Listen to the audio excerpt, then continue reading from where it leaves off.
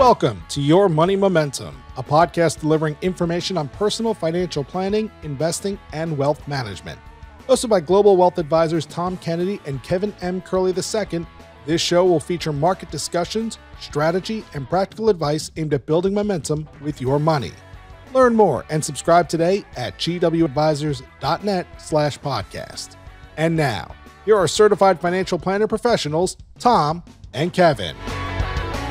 All right, welcome everyone. You are listening to Your Money Momentum podcast. Myself, Tom Kennedy, and my partner, Kevin Curley. Kevin, what is going on?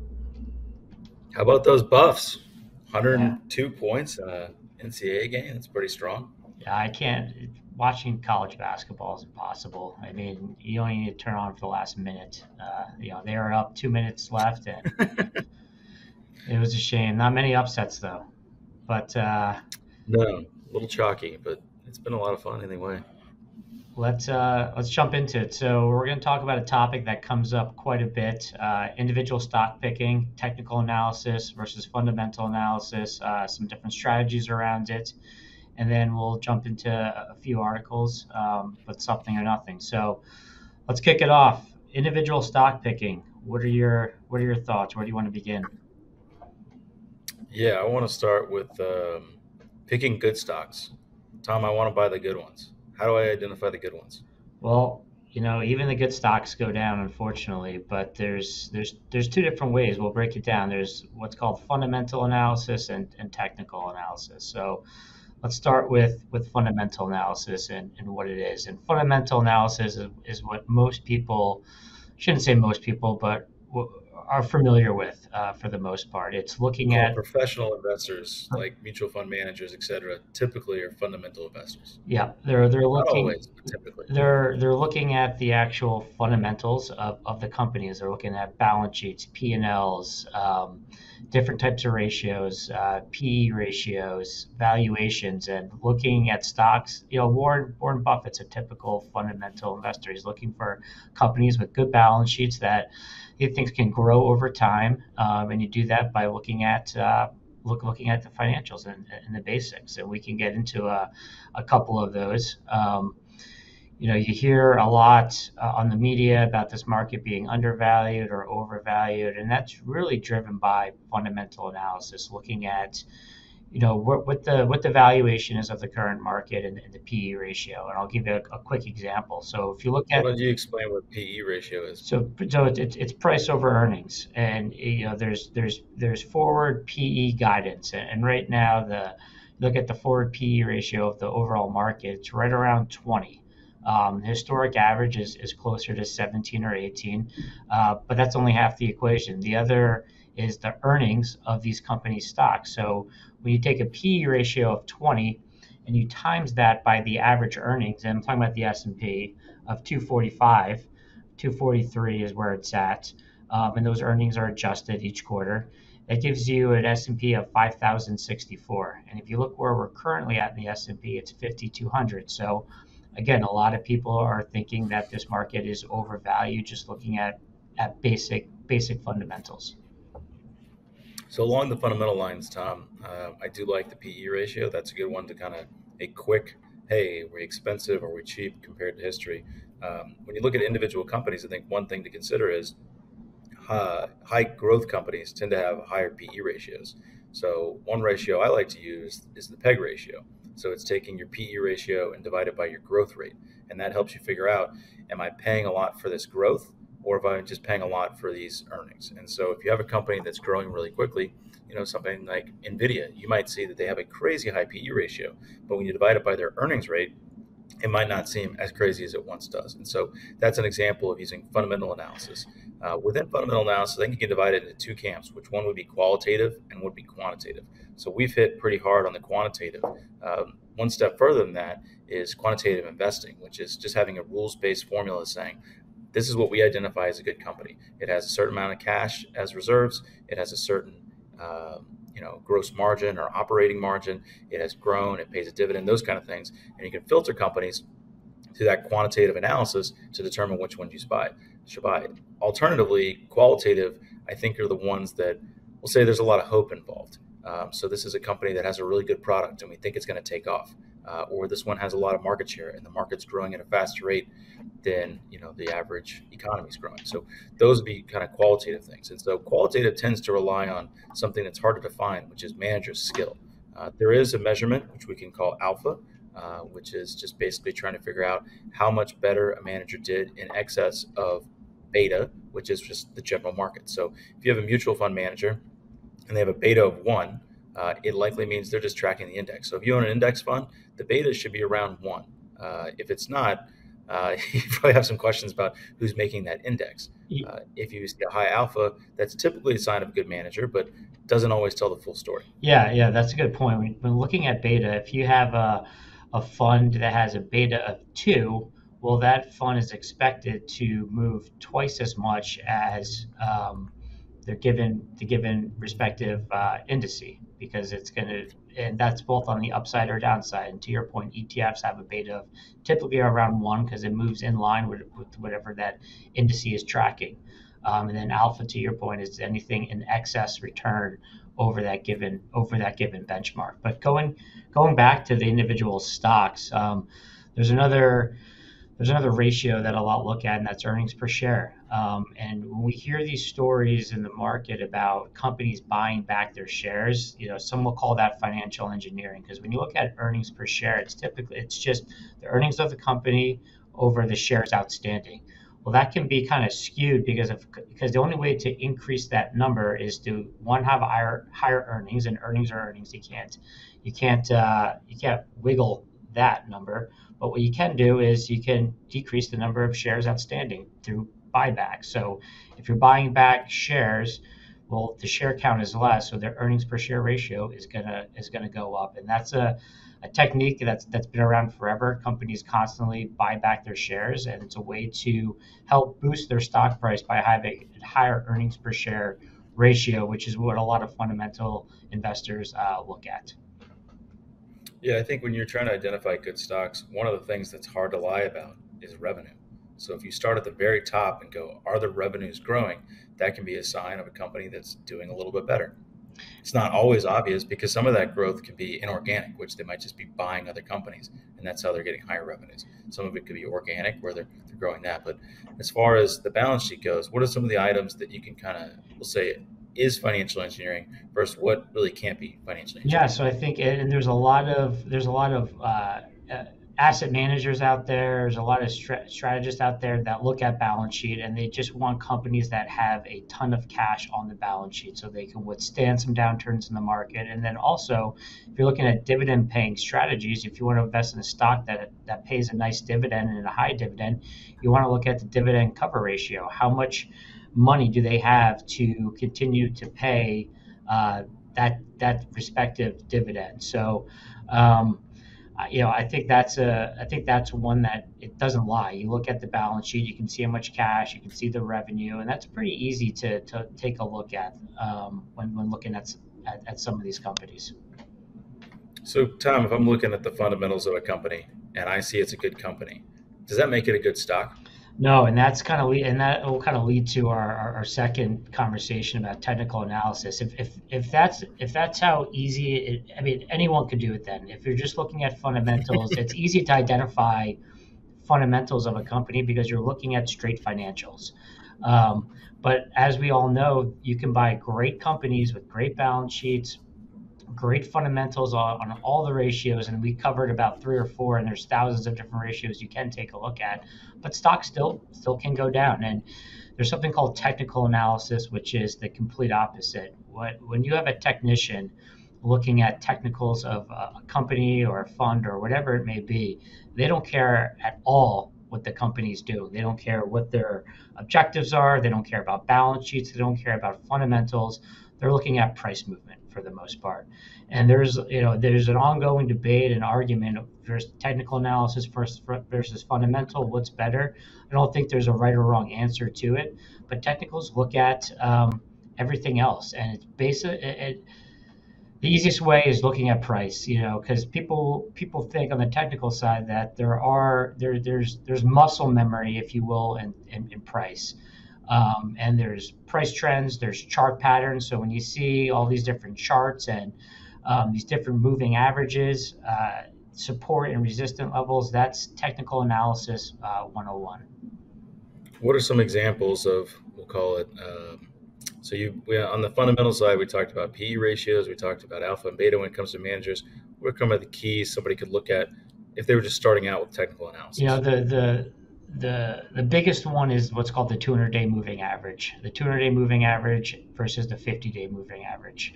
When the 50-day moving average goes past the 200-day moving average, and this is just looking at the actual stock price, that stock has an upward momentum trend, and that cross point is actually called the golden cross.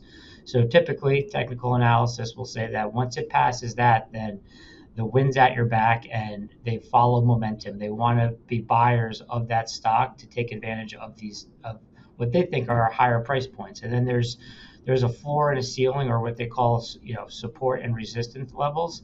And you'll see too, looking at charts on stocks, that if the stock's selling off, they'll typically retrace back to their prior high, and there'll be some either buying or selling at that price point. And if it bounces off, to your point, the price has memory. It's just reading the people, right? So if you bought a stock and it went up or it was back to where you bought it, you might have some emotions tied to that number, regardless of whether it has anything to do with the quality of the company or really anything to do with whether or not you should hang on to it. But you said, I bought it at 60 and now it's at 55. I'm not going to sell it till it gets back to 60. Or the reverse, it goes up to 70. You go, well, I'm only playing with gains, so I wouldn't sell it till it gets back down. Yeah, right? and all it is that there's more.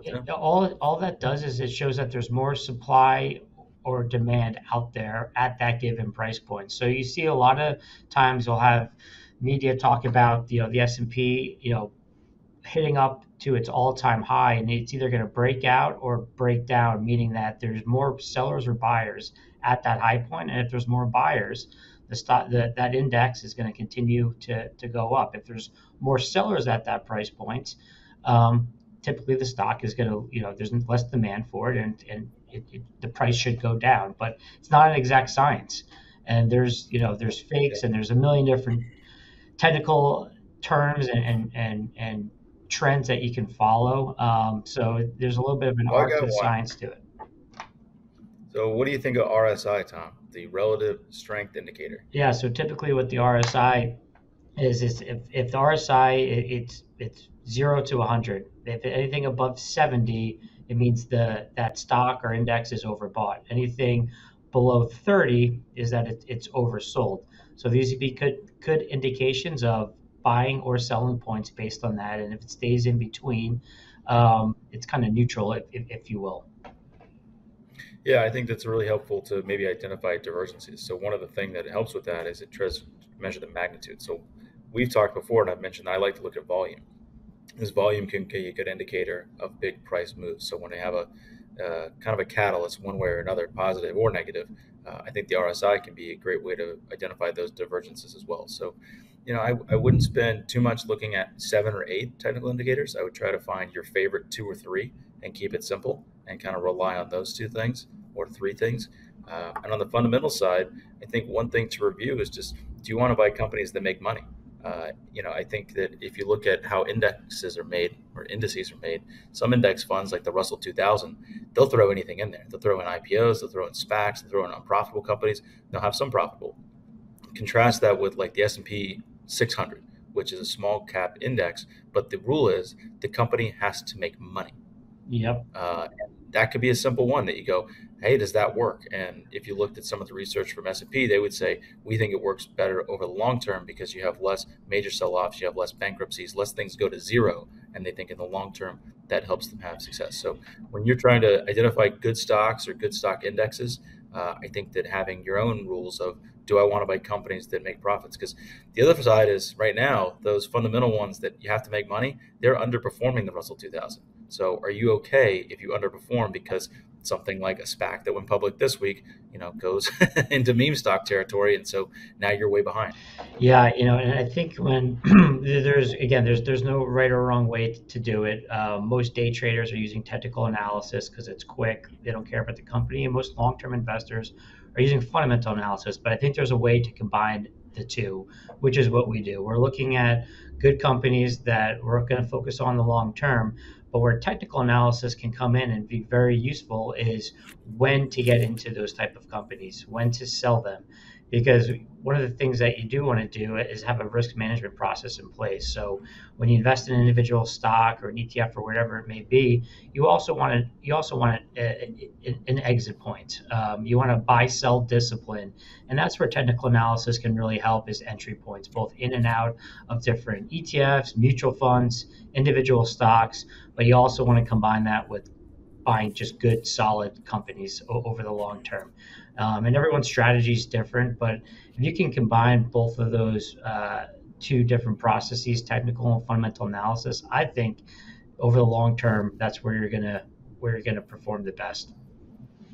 Yeah, and I'd follow up by saying if you create that filter system where you say, got to make money, got to do these things, it's got to check all these boxes before you buy it, that can help you stick with it. So if you believe in that company because you did your analysis, whether it was technical or fundamental, where you were reviewing a mutual fund and you said, okay, I figured out these are things that I want to see in a company or in a mutual fund, you're more likely to stick with it when it falls 10, 20, 30% than if you just kind of say, oh, I'm going to try buying a bunch of things, see what goes up, I'll keep those and I'll sell the rest. Yeah, and then that's a good point too. And mutual funds, they can be a great tool if you know exactly what you're buying, because all these portfolio managers that pick the individual stocks or bonds or whatever that mutual fund is holding, they have their own philosophy and process in place. And yeah, you can look at a mutual fund and look at the ratings and look at how well they've done. But if you don't truly understand the manager's buy and sell philosophy, their risk management process, how they're actually buying these individual stocks and bonds and investments, you're doing yourself a disservice. So that's something we spend a lot of time on when picking different mutual funds is,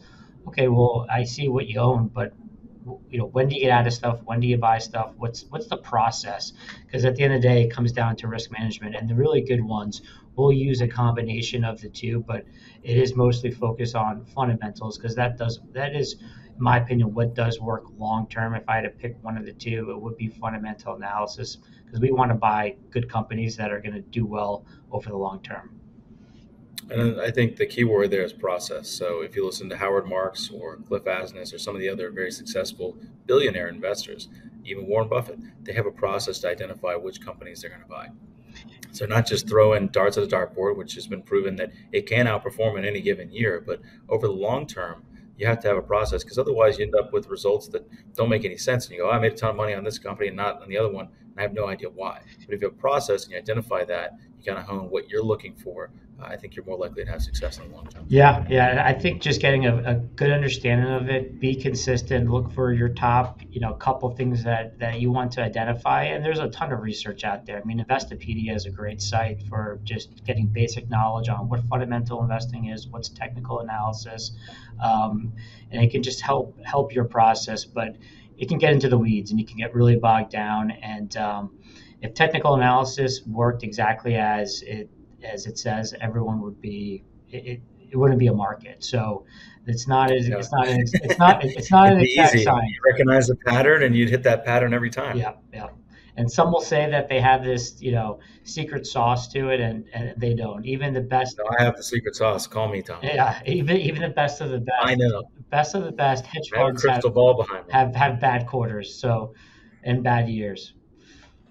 Yeah, I think that the last comment I'd say is that there's going to be times that whatever your process is going to be in favor, but there's also going to be time that's out of favor. So that might be a time to sell, a time to buy. Working with an advisor to have a second opinion can be helpful. Working with any professional to evaluate what your process is for picking, quote, good stocks, I think is a good idea. So From that, let's move on to something or nothing and jump into some headlines.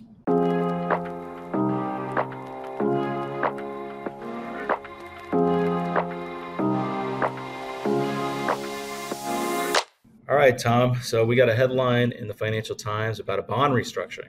One of our favorite countries we've discussed for the last couple of years, Zambia, is closing in on a default exit after its debt deal. They have agreed to have the creditors take anywhere from 16 to 22% haircut on their bond holdings. And currently, Zambian bonds are trading at 74 cents on the dollar. Is this something or is this nothing? I think it's nothing. This happens all the time. It happens with countries. It happens with companies. They issue debt to get themselves out of a hole, whatever that debt is used for, and sometimes they just don't have the revenue to pay it back. It's used as a band-aid or a crutch to get them over for the next year, 2 years, whatever amount of time they need, and sometimes they just don't make it. I mean, we hear about bankruptcies all the time, and that's never going away. So I don't think it's something. Now, if you had defaults in some of the developed countries and major countries, different story. I mean, the U.S. is $33 trillion in debt. That could be something, but outside of the major ones, I think it's nothing. Yeah, I'd say the specific example you can definitely dismiss and say it's a small country refinancing their debt, figuring it out. I think that part is nothing. I think the part that's something is to contrast against what we were just talking about, which is stocks, is there's a lot of hope involved and there's a chance that the company goes out of business. I mean, Zambia is definitely not an A-rated, high-quality investment when it comes to bond holdings, but you're looking at down 26% on your bonds and only taking a haircut between 16 and 22, assuming they don't default again.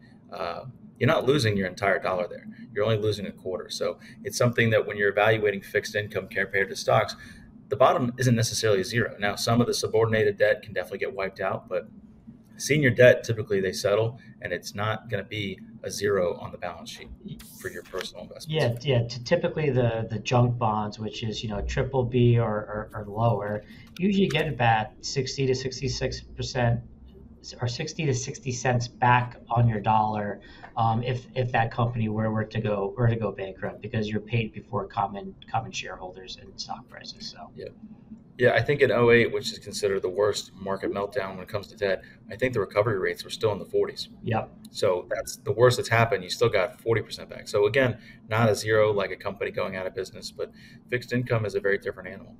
All right, Tom, next one. We had a commentary article from someone we like to reference, 𝙔𝙤𝙪𝙧. He has Ardeni Research. You can find a lot of great charts on his website, as well as a lot of economic data.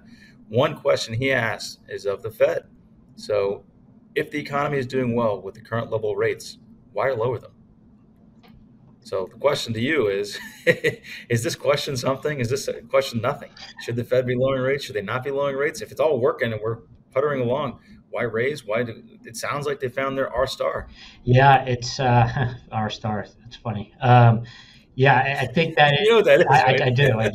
I just read Ben Bernanke's book, 21st Century Modern Day Policy, and it's unbelievable. Loves R star. Loves R star. But that is something. That is everything right now with what the Fed's going to do. The market's pricing in 3 cuts between now and the end of the year, but there's a good chance they don't cut at all.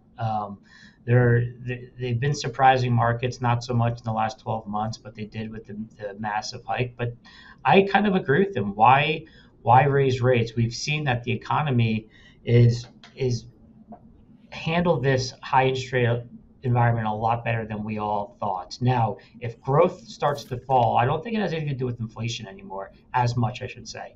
It's all about growth. So if we start seeing unemployment rates really go up, GDP growth coming down, that's going to be bad, and they will have to cut rates. But if growth remains where it's at and inflation is heading, even if inflation flatlines from here, I don't think they don't need to cut rates. And they've even said it, there's bigger risk to cutting rates sooner than leaving rates higher for longer. And I think they're gonna stand by that. And I wouldn't be surprised if we don't see a cut this year.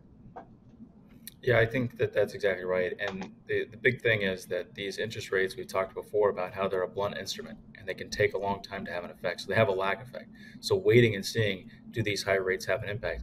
It's only been about 2 years since they started raising rates.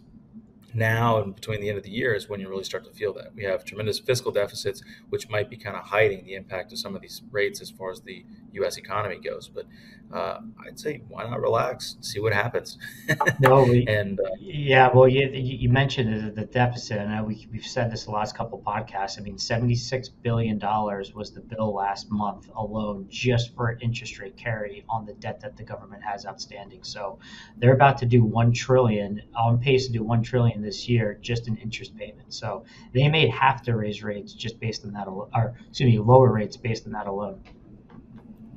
All right, Tom. Our third one, and we'll have one after this, which is what Texas can teach others about houses. So, the article, the opinion article, comes from John Byrne Murdoch, who I think is unrelated to the rest of the Murdoch family, but he writes for the Financial Times, and he has an opinion article each week or column called Data Points. And in there, he talks about how many of the liberal states like to crow about affordable housing and all the things that they do for people who don't have as much.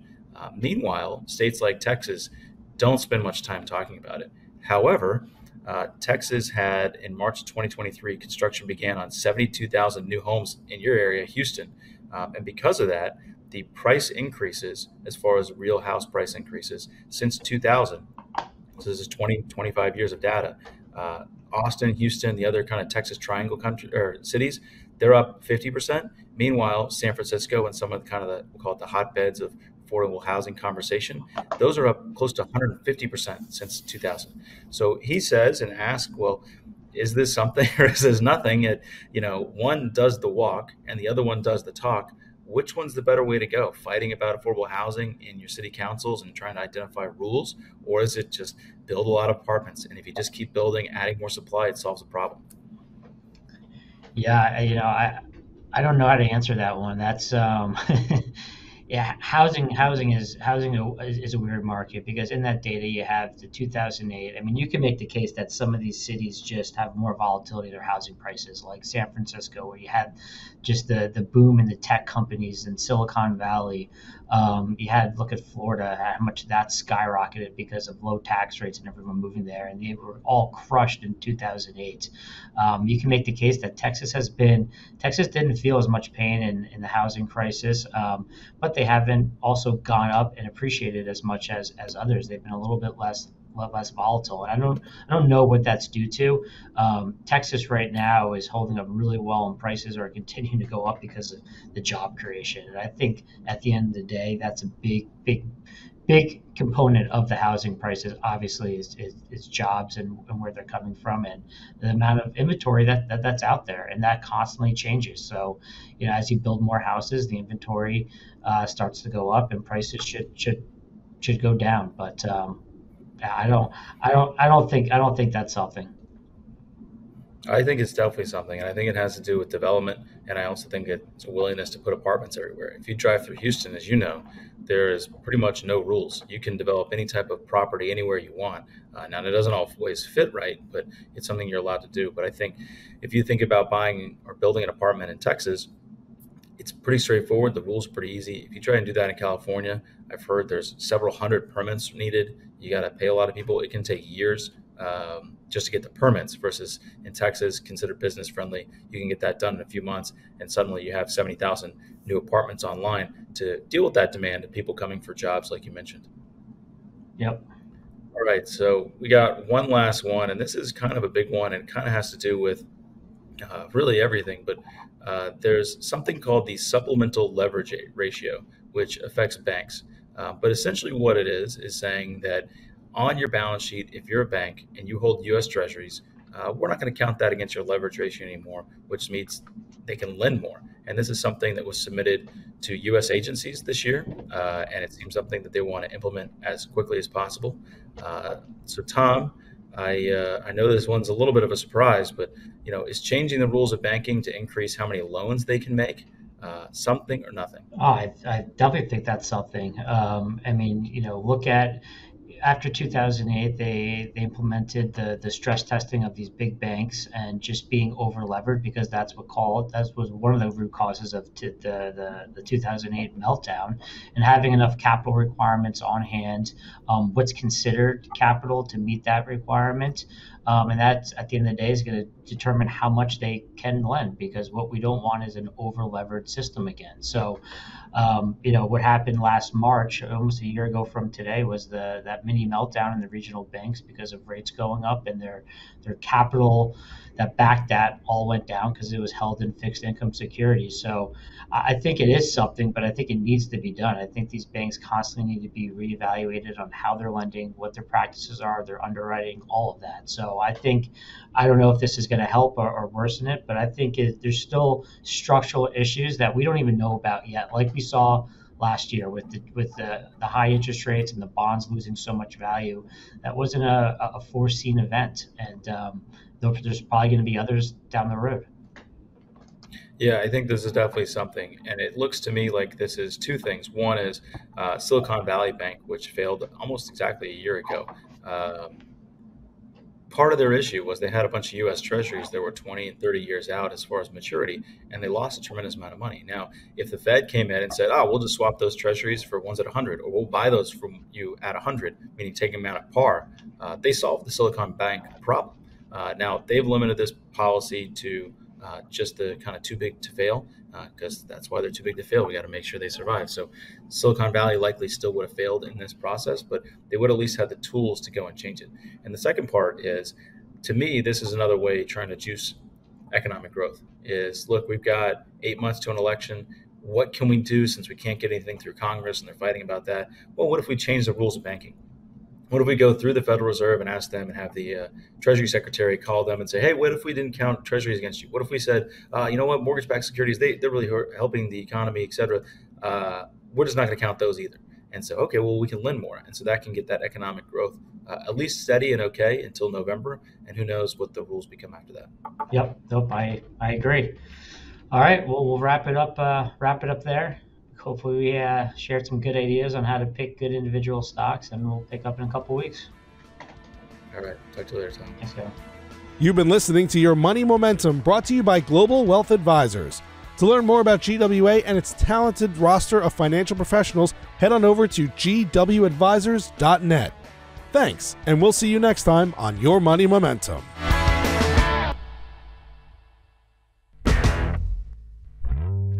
All indices are unmanaged and investors cannot invest directly into an index. Certain sections of this commentary contain forward-looking statements that are based on reasonable expectations, estimates, projections, and assumptions. Forward-looking statements are not guarantees of future performance and involve certain risks and uncertainties, which are difficult to predict. Past performance is not indicative of future results. Diversification does not assure profit or protect against loss in declining markets.